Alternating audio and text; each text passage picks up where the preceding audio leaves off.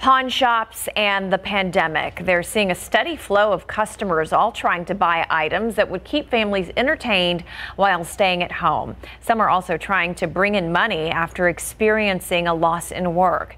Managers we spoke with say some families are selling more of their jewelry to bring in the extra cash.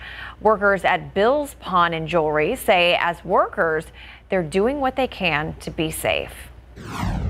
We are trying to keep everybody safe. We have our staff here wearing masks. We're cleaning all the time and have hand sanitizer. So we're doing the best we can to stay in operation and survive here.